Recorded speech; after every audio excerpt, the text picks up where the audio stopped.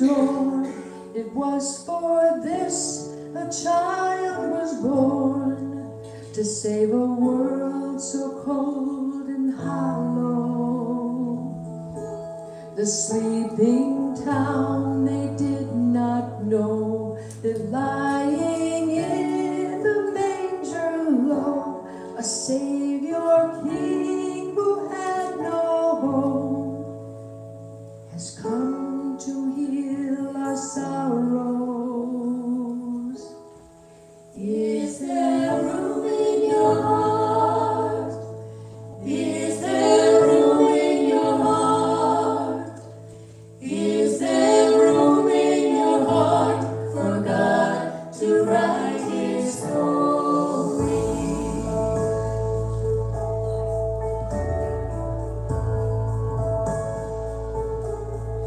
Shepherds counting sheep at night, do not fear the glory light. You are precious in His sight. God is come to raise the lowly. Is there room in your heart? Is there room in your heart? Is there room in your heart for God to write His story? But you can come as you are, but it may set you apart when you make room in your heart and trade your dreams for His glory.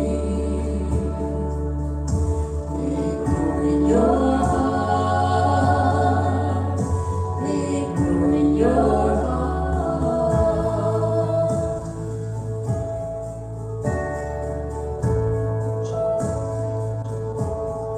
Father holds the promise tight. Every wrong will be made right. The road is straight and the burden's light. For in His hands He holds tomorrow. Is there room in your heart? Is there room in your heart? Is there room in your heart for God to write His story? You can come as you are, but it may set you apart when you make room in your heart and trade your dreams for His glory. Make room in your heart. Make room in your heart. Make room in your heart. Make room in your heart. Let every heart prepare Him room.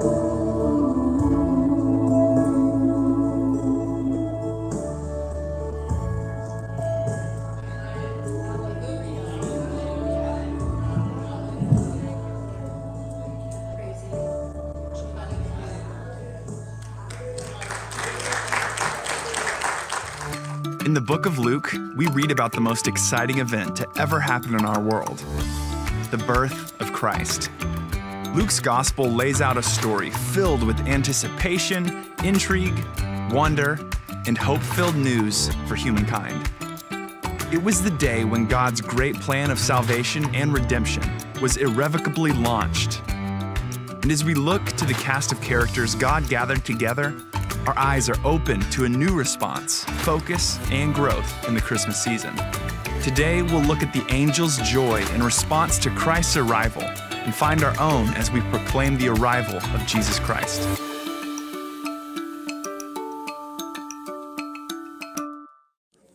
Growing up, one of my first recollections of my father having a LP. Anybody remember what LPs are? Vinyl? Okay. Had the big console, right? The two speakers on either side had the big lift up top and the record player in the center. Remember that? And then you had the little things on either side that you could store all the records in. Remember that? Well, his favorite, I don't know what you call it, his favorite record at the time, I don't know if I was in second or third grade, but it was Fiddler on the Roof. Tradition, tradition. Remember that? I just love Fiddler on the Roof. I grew up loving that song. And Christmas is a time for traditions. There's all sorts and flavors of them, and no doubt you probably have some, even some you don't know about, but you just automatically do them. Some people light their house. Some people go out and find the scraggliest tree they can find intentionally. Other people have special foods. Anybody have special foods at Christmas time? Yeah, a few of you. In our house, we got the Jets box. No offense to the Bills fans, but they were giving these away way back in Schenectady. This is going back 25 years ago. They were giving away the Jets box. They couldn't even sell them. They were giving them away, and so every year, it's so beautiful. It's a shiny Jets box with green logo and says Jets. Every year we re-gift something in there to an unsuspecting person. So it's always, who's going to get the Jets box this year? When I was little, we also had Advent calendars. Remember those? And you would open up the little door. There was one door every day of the month for Advent, and there was a little scripture inside, and you would read that, and if you're lucky, there was a piece of candy too. So that was a big tradition for us. Well, there's some other traditions around the world. In Sweden, every Christmas Eve at 3 o'clock in the afternoon, about half of the nation's population sits down to watch one TV show. And it started back in 1959, Walt Disney's TV special, From All of Us to All of You. It's also known as Donald Duck and His Friends, Wish You a Merry Christmas. But almost everything comes to a halt in Sweden at 3 o'clock on Christmas Eve. And they just stop and put themselves in front of the TV and watch. That has been happening. This is the 60th year they've been doing that. So if you lived in Venezuelan capital of Caracas, you might be happy to know it's a tradition to ride roller skates to morning Christmas Mass. In Greenland, it's a tradition that men serve the women dinner. Yeah, isn't that great? Well, not so fast. Where do you hear where they serve them? The main dish is strips of whale blubber. That's the good part. As well as a delicacy. Did I say delicacy? Yes, I did. Called kiviak, which is where they take hundreds of dead auk birds, feathers, birds, beaks, feet, everything, stuff them inside a seal carcass. They sew it up, and then they hide it under a big rock for about 3 months to let them ferment. And just when the when it starts to decompose, they bring it out, it's ready, and that's what they serve. Whale blubber and that decomposing bird inside the seal.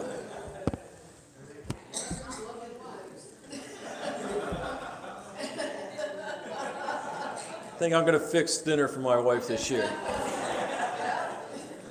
And when it doesn't come out, so I'll just remind her of this. It could have been that. Anyway, closer to home, and a little bit lighter and a little bit more palatable note. You might have heard this, but this is an interesting tradition that started back in 1964 between a guy named Larry Kunkel and his brother-in-law Roy.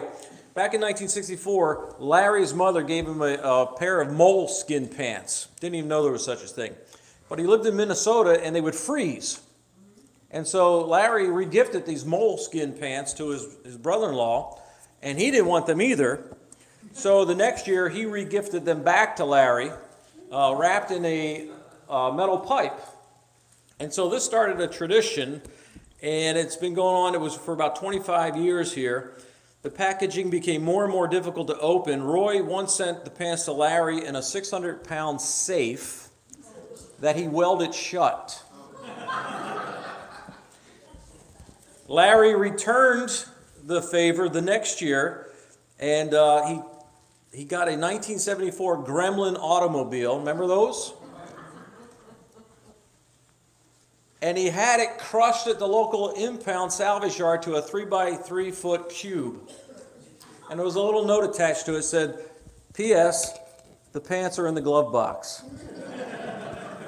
You would think that would be the end of it, but it wasn't. The next year, they returned it in this huge 600-pound tire, and he put the pants in with 6,000 pounds of concrete. And you think that would be the end of it, but it wasn't. It just got more and more elaborate to finally, the year 25, Roy got an idea to encase the pants in 10,000 pounds of jagged glass. And unfortunately, what happened was that some of the molten glass got too close to the pants and burned them to ashes. So the 25-year tradition just ended right there. So anyway, traditions can be fun.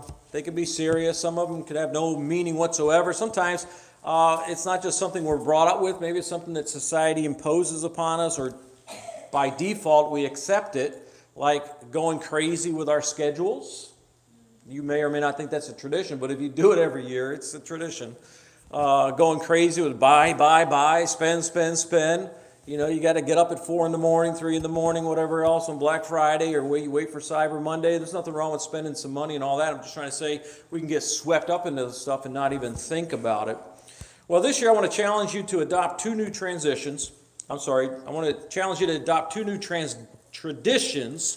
that line up with the spirit of Christmas. And here they are.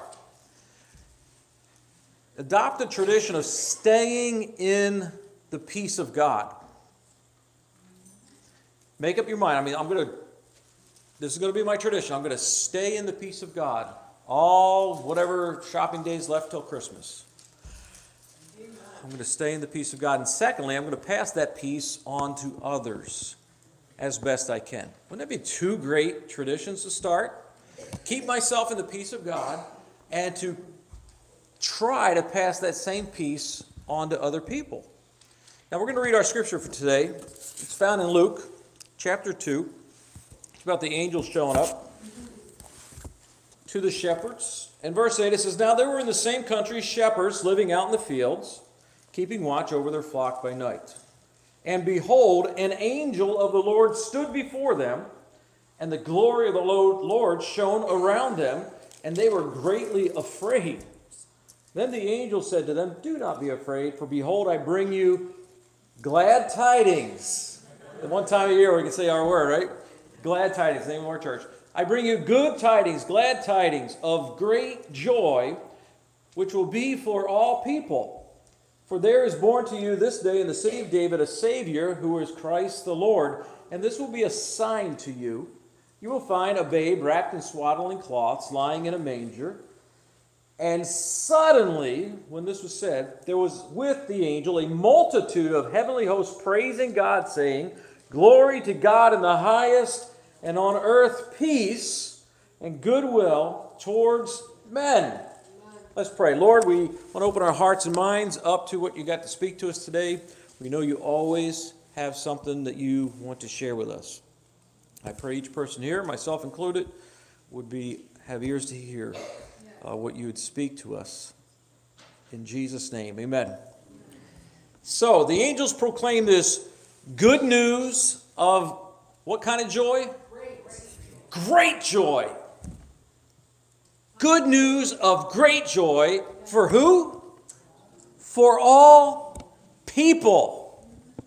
That means whether you receive the news or not, it is still good news, and it's still for you, or still for me, still for your neighbor, still for your ungodly person, still for Larry and Roy. Who knows what they're sending back and forth each other now. For everybody here. And then the angels respond with glory to God in the highest, and on earth, peace. He didn't say on earth, stress. Didn't say on earth, anxiety. Didn't say on earth, exhaustion. Didn't say on earth, it's everything the American culture is all about for Christmas. No, he says on earth, peace. Now it's important to understand the peace that the angels were proclaiming. They were not proclaiming about world peace. Now, one day that will eventually come when Jesus comes back. But they're not talking about world peace, not talking about the end of strife or struggle or war. It's not an announcement that now everybody magically is going to get along with each other. I mean, when Jesus comes into your life, does those relationships improve? Absolutely, but still, they're not talking about that peace. They're talking about, first and foremost, peace with God. Peace with God. Until Jesus came and until he died upon the cross, we had what waiting for us. Even though God loved us with an eternal love, there was the eternal judgment that was hanging over us because of sin. And this is a message of love. And I often say, if God could send a Hallmark card, this would be it. You know, when Hallmark, you care to send the very best. He sends Jesus so that he can take the wrath of God on him. And then our sins could be judged. But in Jesus, now we're forgiven and we're free. And we can experience peace with God. And so it's through Jesus that this barrier between us and God has been removed, has been dealt with. And we see an example of this in Luke chapter 7. We're not going to go there, but you might want to write that down. The scripture says that there was a woman who lived a sinful life. That could be any one of us in this place. There was a woman who lived a sinful life, and in verse 48, Jesus tells her, your sins are forgiven. Beautiful words, freeing words. And then in verse 50, he concludes, he says, your faith has saved you. Go in. No, wrong woman. Go in peace. You're confusing your Bible stories. But he says, go in peace. Because of the forgiveness of sins, through Jesus, we now have peace with God, or can have peace with God. If we choose not to surrender our lives to Christ, we don't have that peace with God. But the angel said, peace on earth, though it is possible. Why? Because today, this day, in the city of Bethlehem, in the city of David, is born to you a Savior, the Messiah, who's going to die for the sins. The baby that's born in the manger is one day going to die on the cross. And then we want to complete the story. It doesn't end there. He resurrects, and then he ascends to heaven, and then Revelation 19, a few years from now, he's coming back. Wouldn't it be so cool? Wouldn't you like to see that? I think I'm going to change my screen name to Revelation 19, you know, or I don't know. You want to be on the right side of Revelation 19, don't you want to be? You don't want to be on the wrong side of that. Some of you are like, what is Revelation 19? Read it. You want to be riding with the leader of the pack on that day and not left behind. So he talks about having peace with God. And then what happens is this peace that we have with God manifests itself in peace with ourselves. And so this is a byproduct of having peace with God, having peace within ourselves. And this peace is for living. Peace for our soul, peace for our emotions, peace for our priorities, peace in our lifestyles, peace in our goals and our ambitions. Whatever our dreams and our desires are, and our, I don't want to say striving after those things, but our pursuit of that stuff, because we're lining our lives up with God, then we can have peace or alignment with our lives. But when we don't have peace with God, we don't have peace with ourselves. I got a few pictures here. I want to show you the first one. It actually had a contest, and you may have seen this before. But they said, we were going to give a prize out for the best picture of peace. And so this was the artist's picture here of peace. And so you can see in the background there, the lightning's going on. And really, if you could get up close, the storm is going on. And it's really not so much the picture, but what's in the picture. And so we're going to zoom in a little bit of why this picture won. Do you see it? There's a bird in a nest. While all the storm is going crazy and all the water's pouring out all around it, here is a bird in the midst of that, safe and secure. And there's really, this whole picture was based upon biblical principle. That picture of the bird was really a picture of us being hidden in the cleft of the rock. Isn't that cool? We can get a little bit closer here. You can see the bird nestled in there, in the nest. Now, one thing this picture doesn't show, but we're left to our imaginations, that possibly there are some chicks underneath that mother. And if you know anything about chicks or children or when we're younger, we're totally oblivious to the danger that's going on around us. And this just shows how God keeps us safe in the middle of the storm. We don't have to be concerned about everything that's going on around us. As long as we're safe underneath the feathers of his wings, so to speak, we can have peace. Now we're going to pull out again. And in this picture, there's a picture of Jesus. If you didn't know it, you might not have looked for it. Do you see it? Okay, let's zoom in. It's a picture of Jesus, the Rock of Ages, his face. Do you see it there?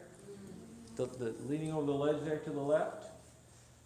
Well, in this picture, there's also some other things. We can go to the next one. Do you see anything familiar? Do you see a cross? It talks about the peace that we have with God and the peace that we have with ourselves is all because of the cross of Jesus.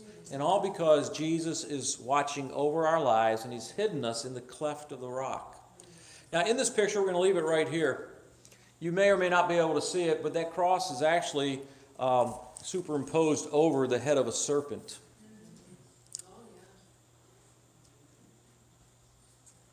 Taking us back to Genesis 3:15, where it talks about how the serpent would bruise Jesus' heel, but that Jesus would crush his head. So if we back out to the full picture here, with all this going on, we have Jesus watching over us, but there's always that serpent there waiting for an opportunity, but the cross of Christ renders his efforts powerless.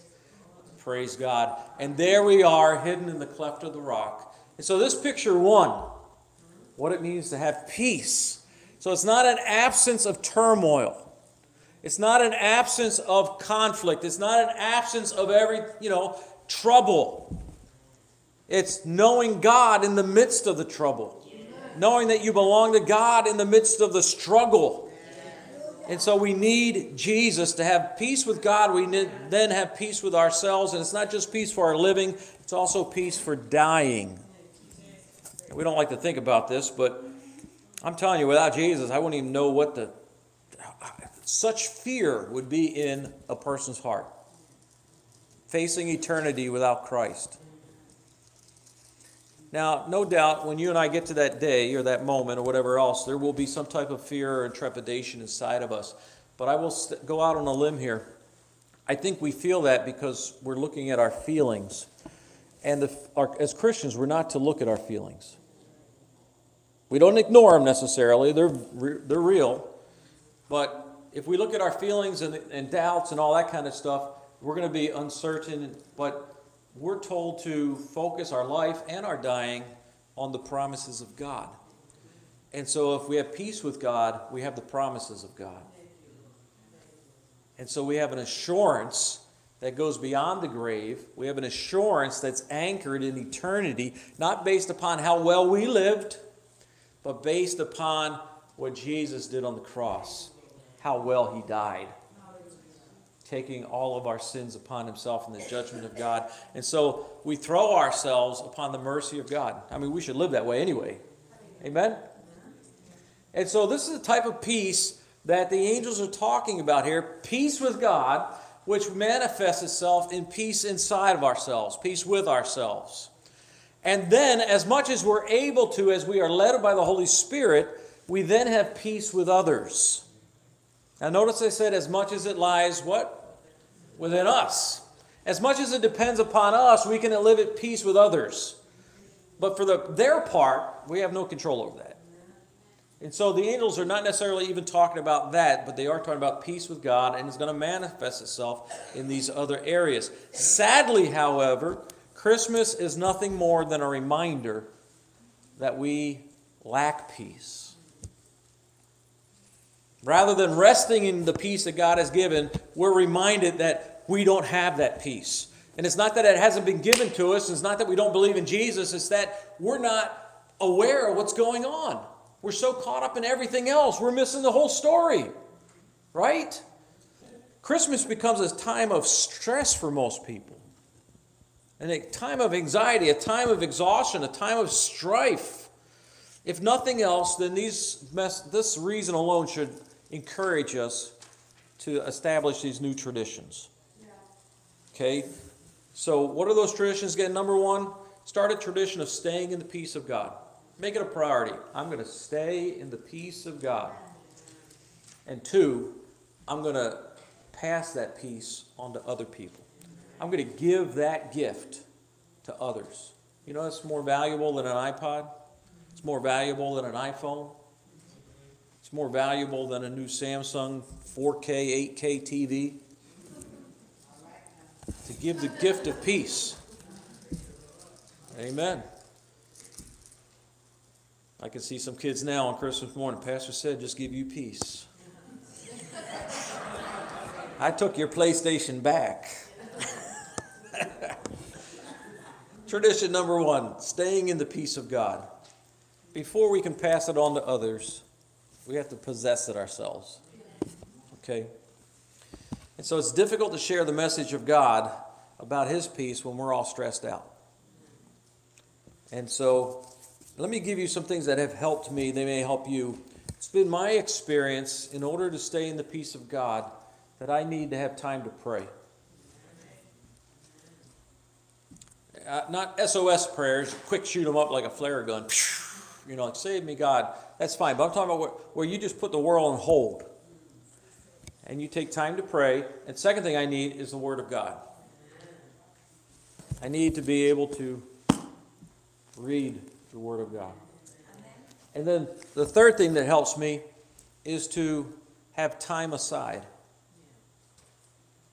This helps keep life in perspective. This helps keep Christmas in perspective. Time of prayer, time of being in God's Word, a time aside. And what comes to my mind when I think about time aside, I think of a busy subway station. Anybody ever been in one? Subway station, coming and going, right? Just coming and going, people coming and going. We're caught up in that. That's the Christmas, I don't know what you would call it. The Christmas current. We get caught up in it. And time aside is like, hey, I see a bench. I'm going to step out of this flow and sit. And I'm going to take some time while the rest of the world's going crazy, back and forth, getting on, getting off, getting this, getting that. And I'm going to sit, and I'm going to have some time to pray, some time to consider the Word of God and pray over the Word and see what God might speak to me, and just have time aside with God. It doesn't have to be a lot of time, but it has to be time. 5 minutes, 10 minutes, 20 minutes, 30 minutes, whatever it might be. Think about sitting down with your favorite book. Anybody like to read here? I know a few of you like to read. You just can't do that. Oh, I'm going to sit down and read now. I'm just like, okay, I'm done. No. You want to sit and you want to read. You want to get captured, caught up in the story. You want to really process what's going on. And sure, the world's going by crazy. And I love just going. I love being in the mall. I don't go to the mall very often, but when I go, I like to go. I don't like to go into stores. They're way overpriced, way overrated. But I like to go and sit while everybody else is going crazy. And not necessarily people watch, but I just find it relaxing to just be there. I'd rather go, and instead of eating at home by myself, you know, when my wife might be away or something, I'd rather go in the middle of the public and just sit and take my time and eat while everyone's going crazy. This may sound weird to you or something, I don't know, but that's the mentality that we need, that I'm just going to go spend some time with God and let the world go by.